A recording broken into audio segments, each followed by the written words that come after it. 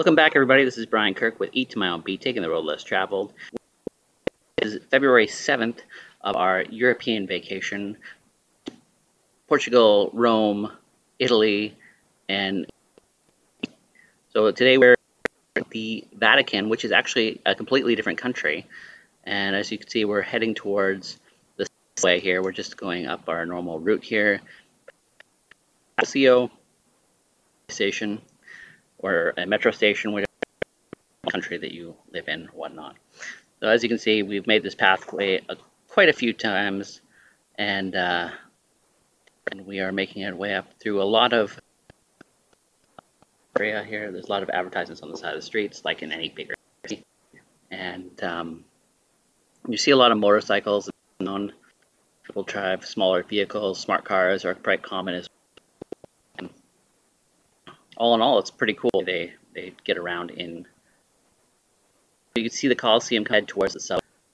The Vatican, like you would go to any other country, leave stamped there at the Vatican post office.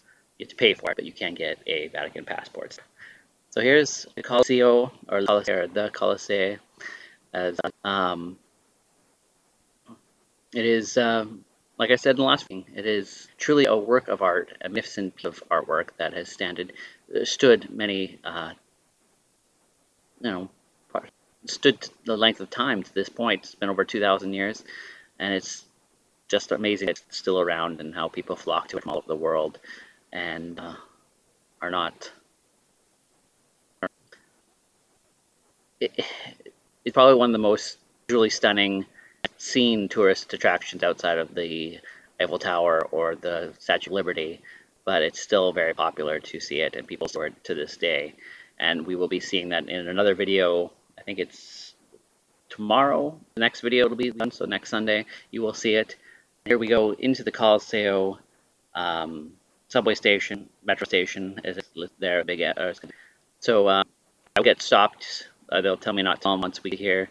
You're not allowed to film the subway station. The rules I didn't put back on after not to. So down quite a few stations as a hideout for a place to bombing during World War II, and it would still be used today in case of a such occurrence happening again. It is quite nice. The subway station has got quite a bit of artwork on the wall, a lot of decorative tiles, which on up quite nicely. So of course, today was the day that we were there. The escalator, which is on so many stairs and you're out of shape, is on. And this is where I stopped right about. I told to take the camera off and buy our tickets and head on through the subway. And the next shot, you'll see us walking down the street towards the Vatican City.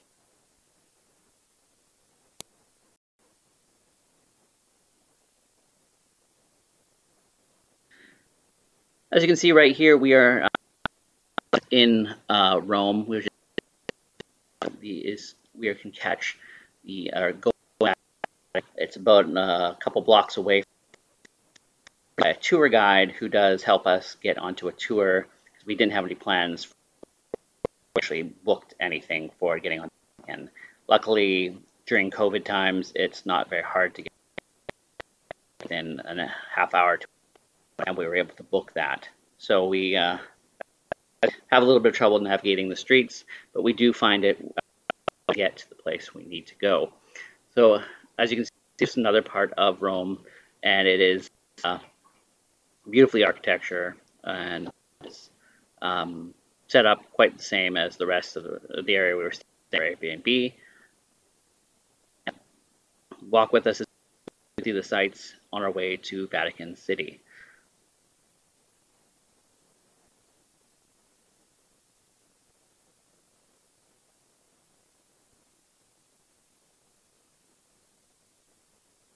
You can see here my wife is trying to figure out the best way of finding a way to the Vatican City, as we always will, finding our way to the sites we want to see. We are looking around right now, making our way down towards the Vatican.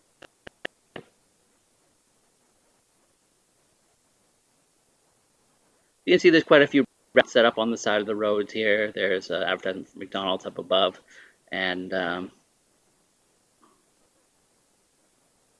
town, and you can see the scooters set up. They're set up a system Rome where you can use credit card to pay for them, a smartphone app, pay for the use for a ride, and go any area you want to for a certain amount.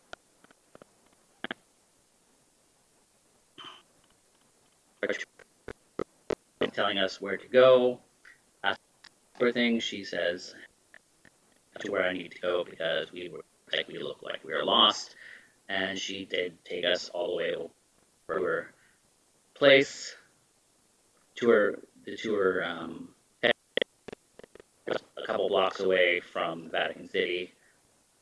She guided us. So folks, we probably would have got lost heading there on our own.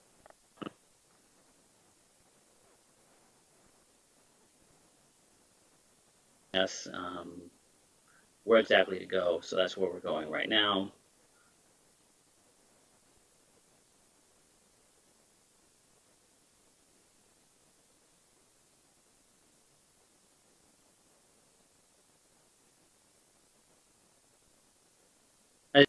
And being in a tourist city like Rome, there are tons of people trying tours, trying to sell you different sort of availability for different things. You got to be careful which one you want to go with. Often it's best to have these things pre-planned and have your plans done, have things printed off, be ready when you need to be there for the time to get to these places, because they're not always easy to find, and they're things can go off. Transportation problem, anything. When you're traveling, you never go. That's been our mantra, to just, and while we're there, if we don't make it, let's just do our best to get there for when we need to. You can tell she's a bit of a fan of the tour.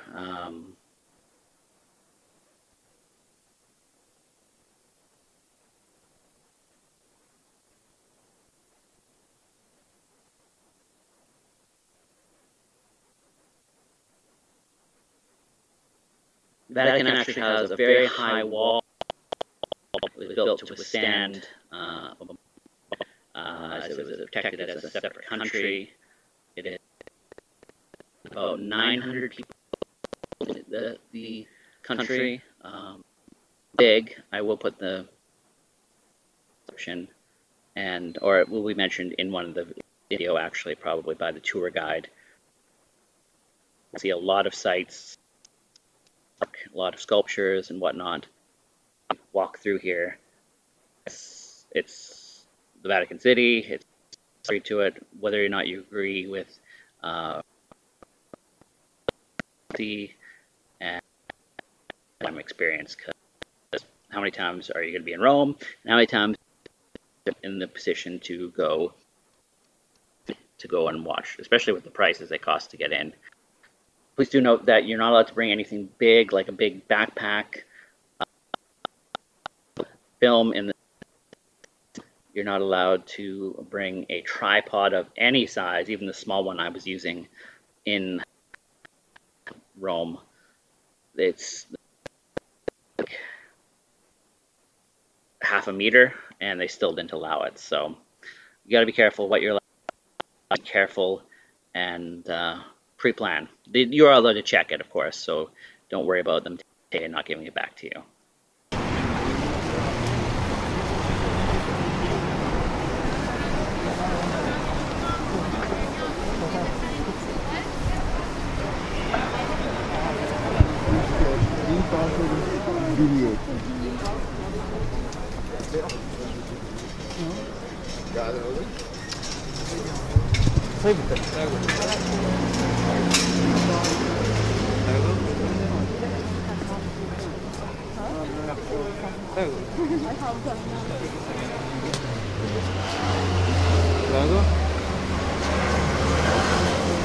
Canada. Okay.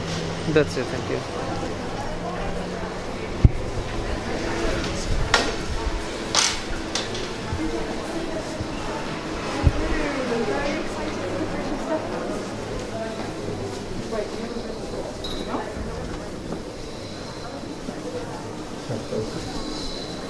Sorry. About the mask.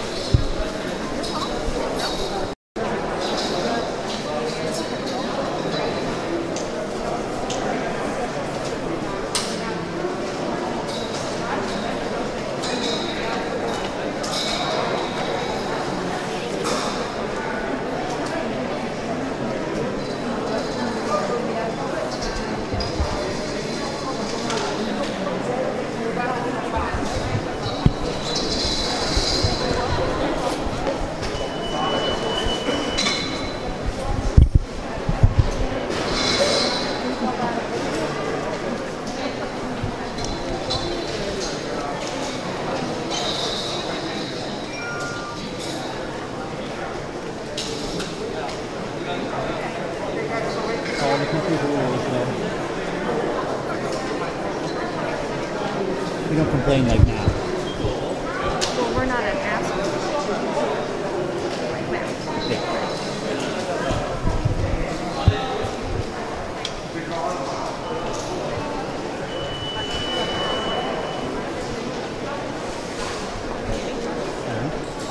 I missed that. There was some. I didn't hear.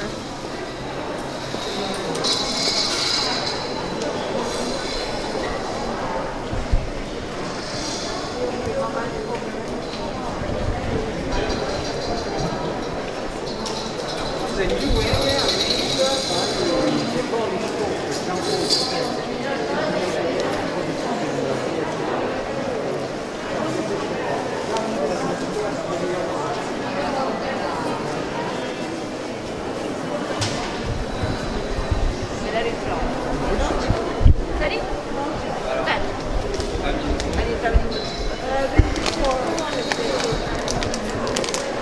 For second row?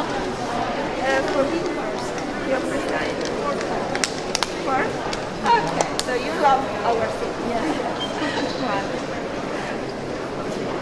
This is a special time to visit Rome because there are few tourists, few people, and it's better to appreciate the morning. And you? Where are you from? Poland. Poland. Your first time in Rome? Yeah, first time. Okay, you're back.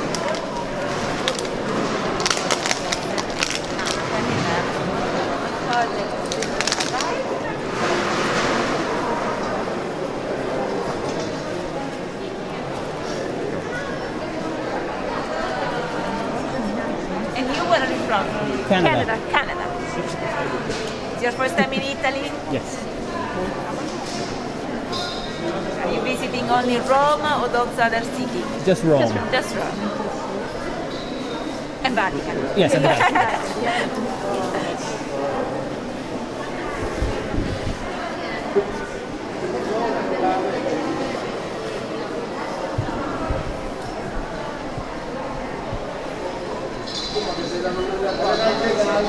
You too, bye-bye. Thank you. If you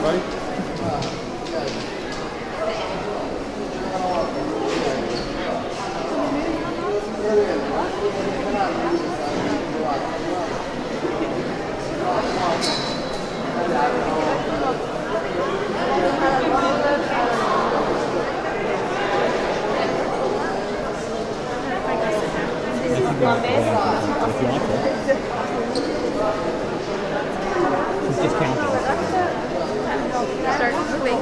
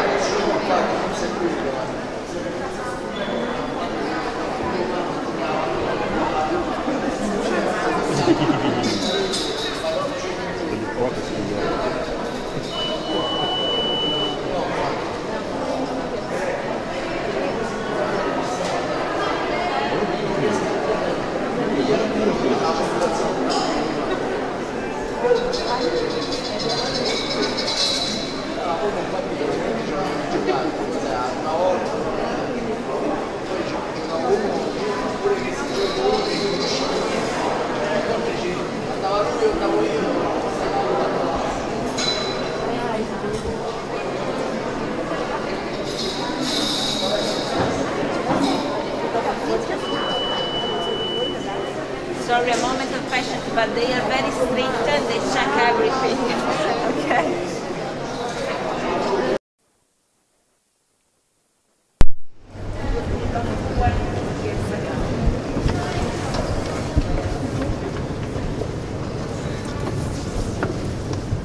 We call the Vatican museums because there are a lot of different sections. The biggest one is the Roman art section because it was also the first one to be created. 500 years ago, the Vatican State was very, very big. I mean, the territory of the Pope was composed of the whole center of Italy, and in particular Rome was the capital of the Papal State. So the Pope, or the Popes in the centuries, organized archaeological digs looking for Roman statues. And obviously they carried the best in their palace. Because the important thing to know, these museums were not museums originally. Originally they were the Papal private residence. So the best objects discovered in the underground of the city were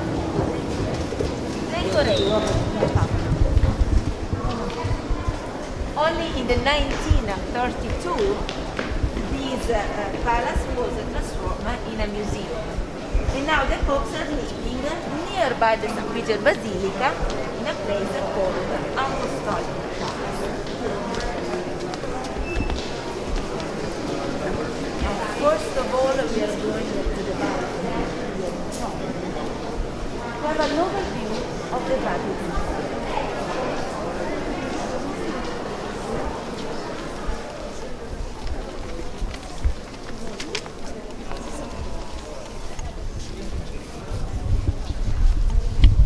Straight in front of you, the dome of the St. Peter Basilica.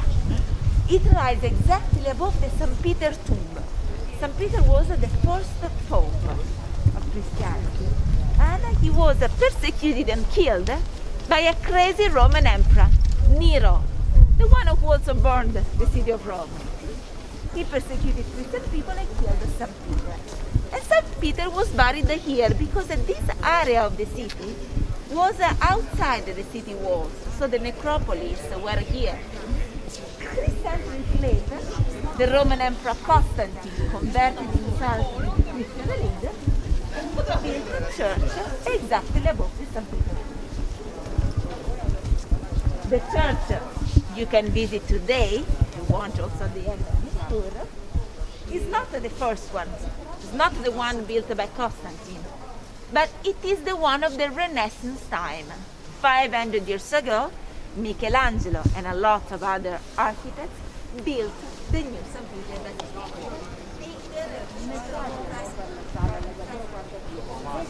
The Vatican State, the Papal State was very powerful in that time, and they wanted to demonstrate their power with the sides of the church. Okay. And so the church is in the middle of the territory.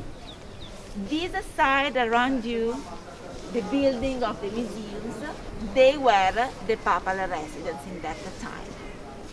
Opposite side of the basilica, more buildings. They are the true Vatican City. I mean, everything there is in a big stage, there is also in the Vatican. So they have shops, market, pharmacy, a small hospital, a radio station, that is that one, the big antenna you see over there. So that is the true Vatican City.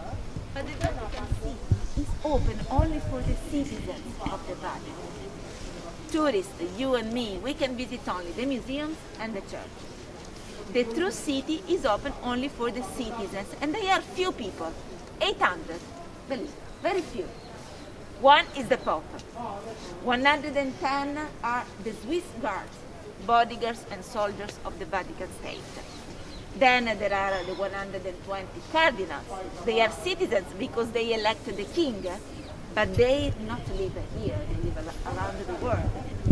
And then there are ambassadors with their family. So very, very few people. The half part behind the building is composed of amazing gardens. They are very beautiful in each season, especially in spring, obviously. In order to visit the garden, there is a special ticket. And you can visit them only by an electric bus for security reasons, because the Pope loves to pray and walk through the gardens. So for security people, Direi di Brommen.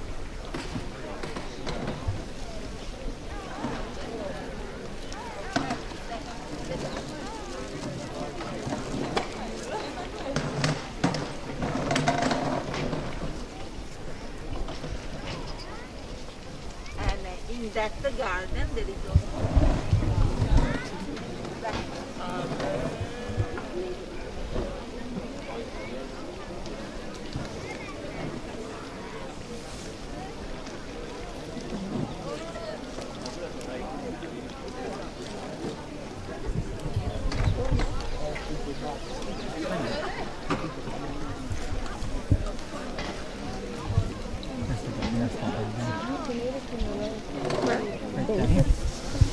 Oh, right there. It's right here.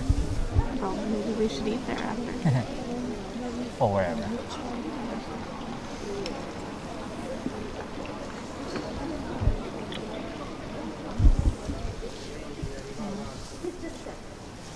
Hope doesn't mean vegetarian. Hope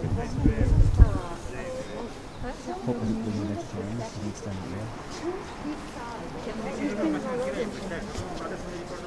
Sure, Lillian has something to say about it. No, I don't need to hear what she has to say. because the dog over so at the end of this long gallery, right side, you will see the Sistine Chapel. It is the last building before the Basilica you see from here. The tallest roof you can see from here. That is the Sistine Chapel. In the days of the election, you could see at the top of the roof the chimney for the smoke, but not today, because it is a temporary chimney. They built it only in the days of the election. I believe it is composed of pipes and they go outside through the window, something really, really temporary. And also the stove inside the Sistine Chapel is carried in only for the election. No, io adesso che io dovrò andare fuori al giardino, So first we are going to visit the main rooms of the Roman art collection. stasera The famous gallery of Roman art, tapestry, and then we'll have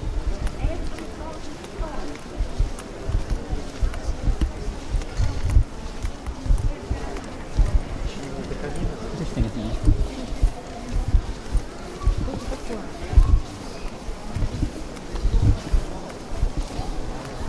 Obviously, if you have any question, any curiosity, ask me.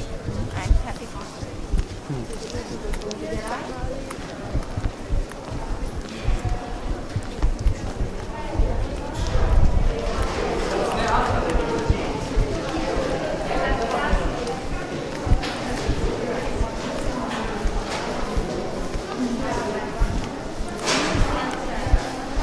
So I was telling you before, this collection started to be collected 500 years ago, and it started with Roman marble statues. You see them also in these niches. We are going to see really a lot of them. They are 2,000 years old, made in the Roman time, and collected in the Renaissance time. Usually they represent soldiers, like this one, or athletes, like that. You're going to see that often these statues are naked, nude, not because in that time they went around naked, but because it was a symbol of a good person. Heroes, gods, athletes were usually represented naked with a perfect body, to mean that they were good people.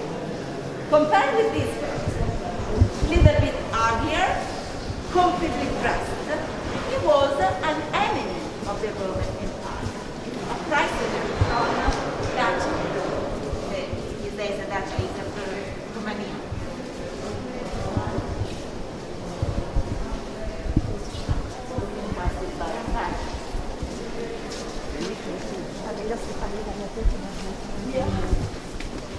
Here another court. The biggest of the was rejected by the Ramante. Ramante was the architect of the St. Peter Basilica.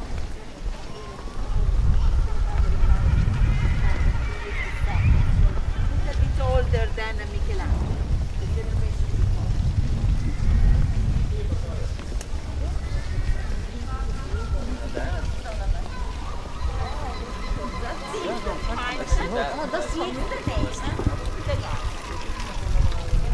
The Vatican is a Roman object made 2,000 years ago. It is made of bronze, and it was a concave. So imagine water coming down from the pointy part of the Vatican. The Vatican is a fruit with a lot of seeds inside, the pinoli. So it is a symbol of fertility, of abundance of the nature. A symbol very used a lot of time in the Roman time. And also the peacocks were an important symbol. They were the symbol of eternal life.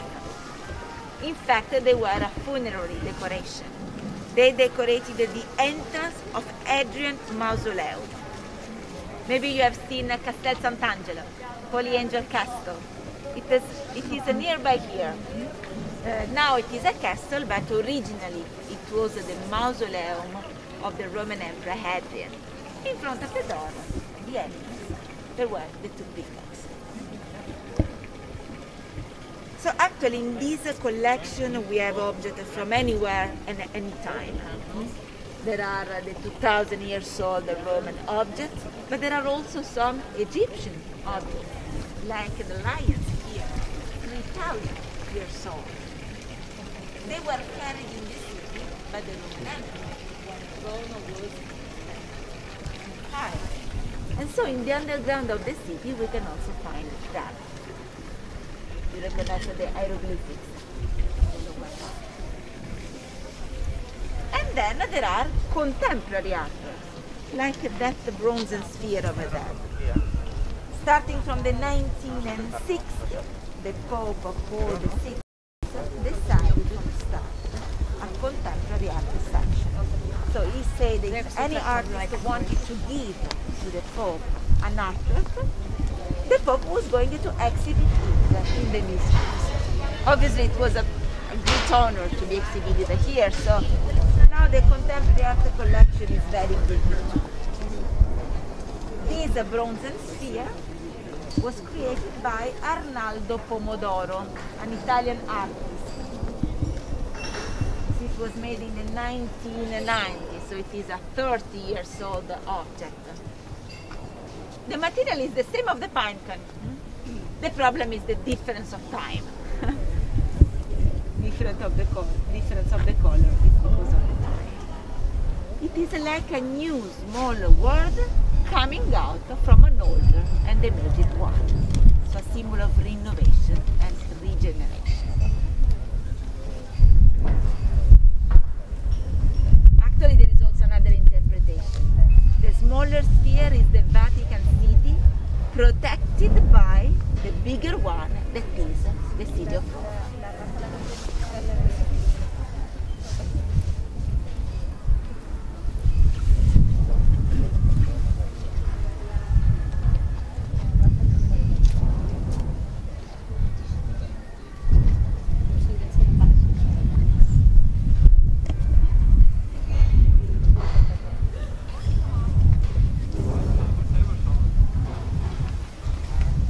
Maybe you are going to visit the St. Peter Basilica later.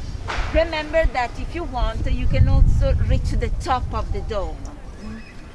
I could say that climb the dome because there are 551 steps, very small and high. At the top, you see there is another bronze sphere. The one at the top is double size of this one. Not look like, but it is. So everything is so big inside of the St. Peter Basilica and its dome.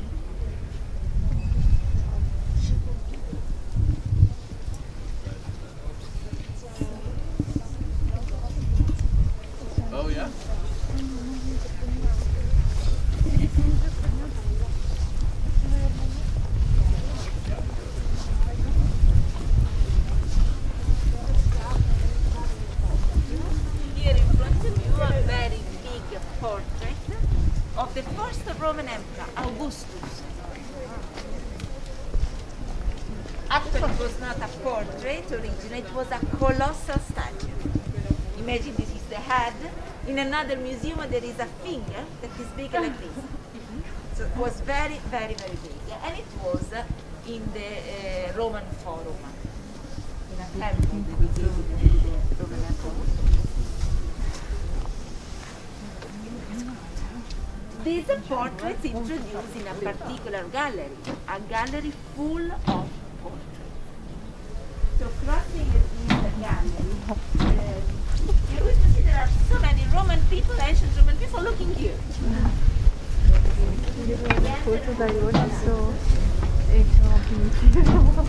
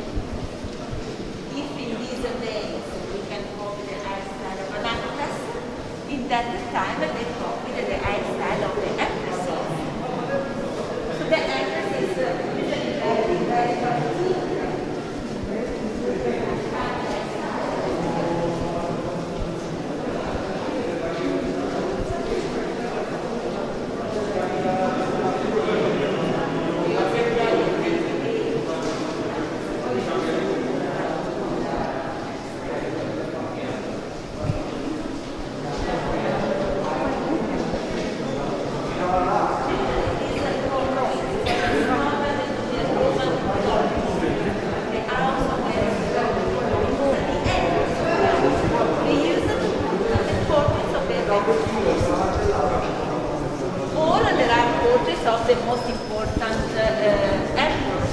For example, this one, the number 9, is a Vespasian, the one who had built the Colosseum. Sorry about the audio or the video here. There's no video for the end of the video here. I'm just going to be cutting the video at this point for this week. We will continue with the rest of the Vatican for next week, just because it's such a long, it's a huge site, and I wouldn't be doing it justice to give it a full video, which would be over an hour long, and I will split it into two, so it's a lot less to digest, and you can view it in smaller increments. So join us next week as we continue on the Vatican City. Till next time, keep eating at your own beat, take the road less traveled, and have a great day.